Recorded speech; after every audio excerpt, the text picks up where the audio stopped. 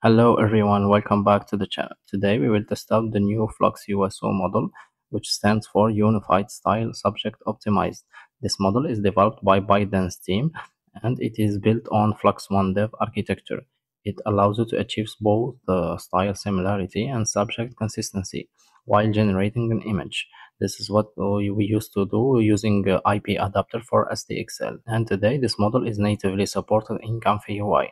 So I will try to show you how you can install it and use it using a custom workflow. So without further ado, let's dive into tutorial. On COMFYUI blog website, you can see that there is an article about this USO model and that there is some information about this model and also some highlights like unified framework, the generation method, but also the multi-style support and the layout control, since you can preserve original composition of the input image. Okay, to get started, all you need to do first is updating COMFYUI. Then go to the browse template in order to search for the Flux One USO workflow. But before that, you will need to download some additional model, starting with Flux One Dev FP8 version and the USO Flux One LoRa, the model patch USO Flux One, and also the clip vision. Once you have downloaded every model, and here you can see the location of each one. The Flux One Dev model goes into under COMFYUI root folder model, then enter checkpoint and make sure to paste it there. For the LoRa, do the same thing. It is a subfolder hidden under the model folder.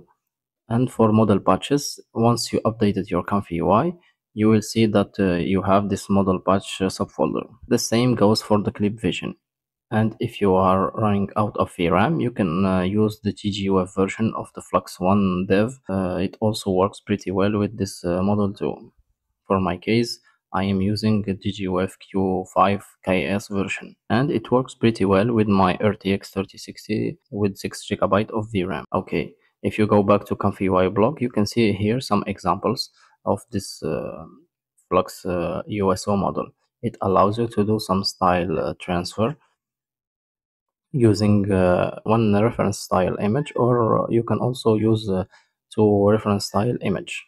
So once you have everything, make sure to restart your COMFYUI and we are good to go. Okay, once we have the latest version of COMFYUI, in order to check that, make sure to click here, then go to browse template, and on this section here, type in USO. You can clearly see this workflow appearing here. Make sure to open it, and here we have the workflow. We have technically two workflows, but we're gonna focus only on the first one. You can see that we have to use the load checkpoint here for the Flux One Dev.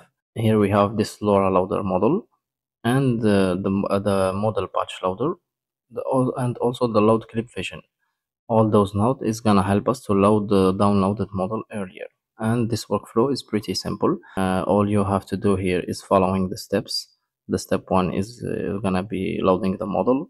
The step two is gonna be loading the subject that you wanna replicate. For example, here I'm gonna take this picture of this man, and here for the step 3 you have the style reference image input. All you have to do is load any style here, for example this one, and based on this USO style reference, it's gonna try to replicate this first image here based on the style of the second image here. You can also see that we have another USO style reference nodes, which will allow you to mix between two reference style image, but we will see that later. Okay, once this step is finished, the next step is the sampling steps, where all those data are gonna be plugged into the key sampler in order to generate the image. You can also see that we have this easy cache node here, which was included recently during the last update. This easy cache node is similar to Tcache or wave speed nodes. It allows you to boost up your generation speed by avoiding some repeated calculation. You can try to disable it if you are not satisfied with the quality. However, if you wanna gain some additional time, I strongly suggest you to leave it as it is. You can also play around with this reuse threshold by changing the value between 0 and 0.2. For the sampler here, you can see that we are using 20 steps, which is classic for this Flux 1 dev model. CFG is set to 1. The sampler name, we are using a Euler with a simple scheduler. Okay, once it is done, the image is gonna be decoded and saved. But if you're having a low VRAM PC graphic card, I strongly suggest you to use my workflow, which is more optimized for this task. Let me show you here. As you can see, it is practically the same workflow, at the exception of this load models here. I'm using the GGUF loader. I tried with the nunchaku version of Flux 1. It doesn't seem to work for now. However, the GGUF loader model is perfectly matching this USO style transfer. This GGUF loader is plugged to this LoRa loader model only.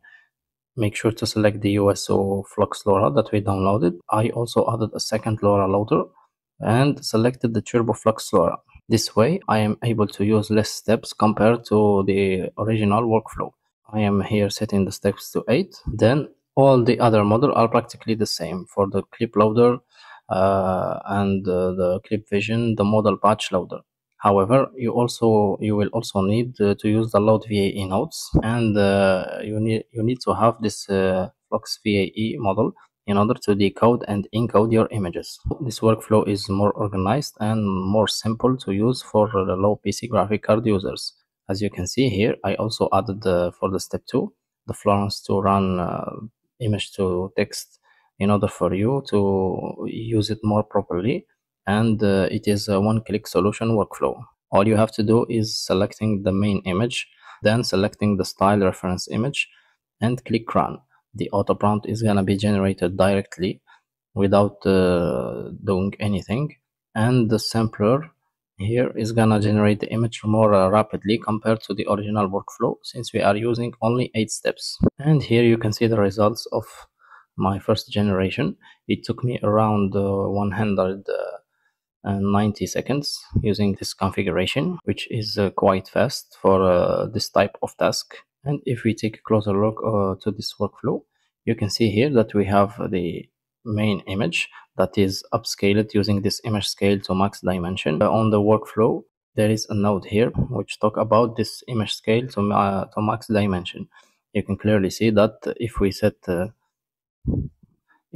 this to a higher value, the character consistency is gonna be modified. However, setting this value to 512 is the recommendation for the USO team, since it allows you to preserve the character consistency. You can also try to increase it to 1024. It's gonna give you better results. However, the consistency is gonna be modified. And I think we can build a custom workflow specially dedicated for this task, which will allow you to use a higher resolution while keeping the good consistency of the first image. So for now, let's leave it as it is. Then this image is gonna be upscaled. Once this image is upscaled, it's gonna be encoded here using this VAE encode. That's why I told you about this load VAE node. It's gonna help us to encode this image. And here we have our USO reference conditioning, which is gonna take into consideration the generated prompt using the Florence to run and the latent of this VAE encode image. Then this is gonna be translated into the positive prompt on the key sampler. And here the conditioning 0 out is gonna be our negative prompt for this key sampler. The model is blocked when we have the LoRa model combination. It is plugged directly into this USO style reference. So it's gonna use not only the clip vision, the image, the model patch, but also our Flux model. If you are bypassing the second USO style reference, it's gonna be plugged into this easy cache to get more speed. And the easy cache output is gonna directly be plugged into our key sampler. As for the latent here, you can see that I added this empty SD3 latent, which allows you to set your resolution. All you have to do here is setting up your style reference image, adding your main image, then click run. It is as simple as that. And this workflow is well optimized for the low VRAM graphic card PC users, so you will not have to bother yourself too much. Okay, so for my test, I used this input image of this black man sitting on the subway, and I tried different style reference image. And here my results. For the first one, you can clearly see that the composition and the details of the man are preserved. and the style is well transferred too. However, we have still some artifact like here. You can clearly see that it's given us some bad results. As for the face, it is quite acceptable face here. The next results was done using this style image, and you can clearly see that it is well represented, at the exception of the background details. Here you can clearly see that we have bad results. The face doesn't look quite good. So sometimes this model is giving us some hallucinations, and we will try to fix that later. The third example here, it is well represented with this painting style. The same goes for this Minecraft style image. The character is well preserved and the style is acceptable. Here we also have a good style transfer. However, the background details doesn't look quite good. And it is practically the same for all other images. Sometimes we have bad face results, but the style is always well transferred. So to fix that drawback, I add another key sampler here with the 8 steps parameters, CFG set to 1, and the sampler name of Euler. However, for the denoise value, I set the value between 0.3 and 0.4. It depends on what you want to obtain. So if you want to get higher fidelity, I strongly suggest you to use the 0.3 value. And this key sampler is taking this first key sampler latent.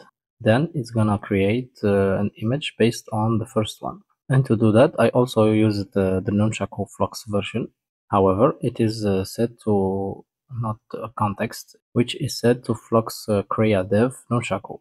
This model is then plugged directly into this LoRa loader for nunchaku as well, and we are using the TurboFlux LoRa in order to get good results at 8 steps. And you can clearly see the necessary time for this nunchaku version to get the second results. It is 12 seconds. So it is pretty fast and can give you good results. And the main reason behind the Flux Crea is it allows you to create more face details, and the skins looks more realistic. As you can see here, the main difference is pretty obvious.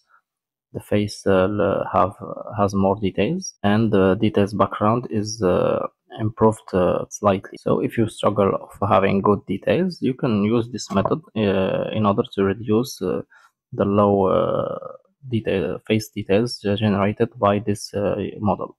You can also bypass this USO style reference, the second one, and combine multiple images in order to get unique results. For example, here I used Van Gogh painting to get this first image of this lady. Then, using the second UFO style reference, I combined an anime style with the painting style images in order to get these results. So what it did, it mixed between the painting style and the anime style in order to obtain these results, which is quite impressive. However, we're still having some issue here with fingers, and if you're having these results, you can try the double key sampling method. Maybe it will try to fix this fingers issue. Okay, that's it for today's tutorial. If you like this video, please push the like button for me, subscribe to my channel, leave me some comments down below, and don't forget to become a Patreon member of my Patreon page, where you can ask me to build a custom workflow for your needs. You can also get early access to my workflow. So thank you.